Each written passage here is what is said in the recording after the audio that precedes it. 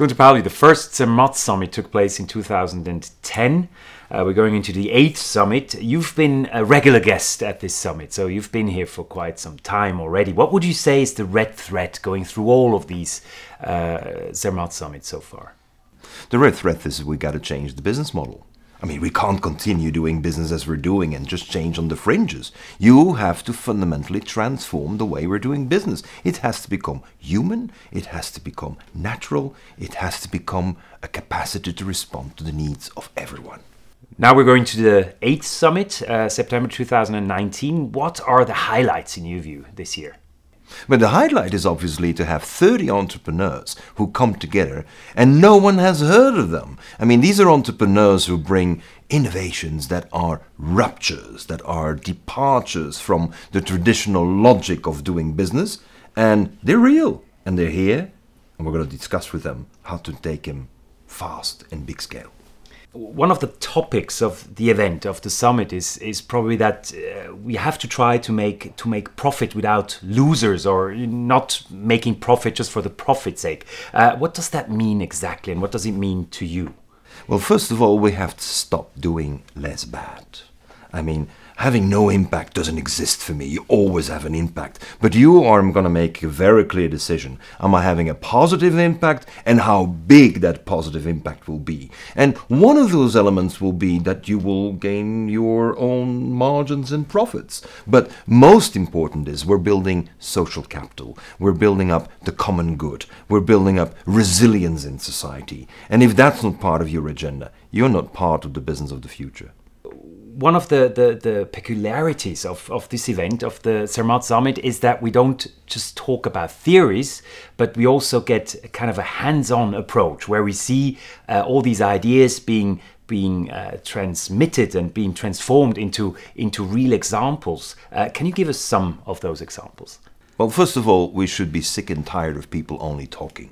I mean, no more. Please, no more. I mean, I've been at the COP meetings for 24 years and it's nothing but heads talking and pictures being taken. We need people who can show what is done. So if we're saying you can make paper out of rocks, show me the paper.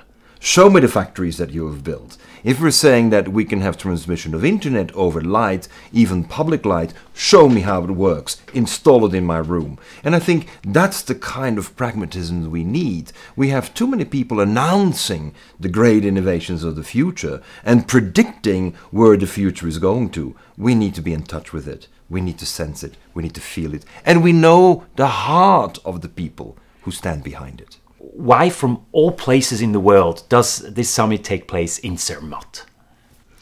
Zermatt is a place that has decided, with an incredible mayor, a lady mayor, with an incredible mayor, she has decided that this place is going to be an example of sustainability. She's just going to make certain it's 100% renewable and local, and she's just going to make certain that you're not driving just into the place. You're going to have to walk and take the train to the place. And you have to make an effort to get there, because the beauty is so exceptional that if you don't make an effort, you don't deserve to get there. There are about 200 people attending the summit. Who are those people? Who are those attendees? First of all, don't expect too much. Expect a warm environment, incredible people, minds you never come across before, projects you haven't even seen and heard of. You think they're all dreamers, but expect that you are taking beyond your boundaries. Expect that you have been taking into initiatives that is beyond wildest dreams, and yet they're funded and yet they're being implemented. So who do you need for that? Well, you need in the first place the entrepreneurs themselves. You need the inventors. You need to have the people who support those inventors. You mean the mentors, those who are providing coaching and guidance around them. And then you of course need the people who say, me too, I like to join that. And people who think that I have certain resources, but I'm thinking about my next generation. I'm thinking about children and grandchildren.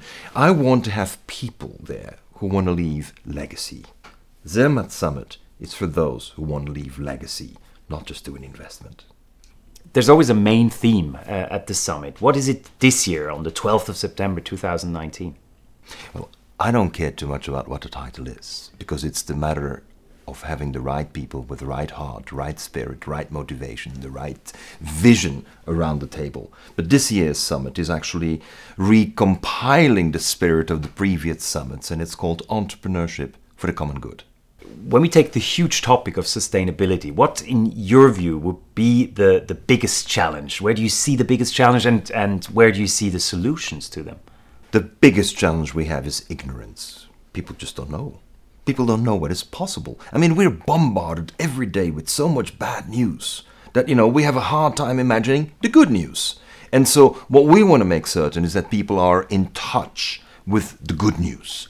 And second, we need everyone to tell good stories to other people. I mean, if you listen to a conversation today, most of the time it is about the bad things that are happening and the bad presidents we're seeing and listening to, etc. So we do not want that story to go around. We want to have the story we have done, we've taken initiative, we've acted. And I believe that that is the spirit that came out of the 7th version last year of the Zermatt Summit, where people said that, you know, I really want to come back and see what has happened in the next 12 months.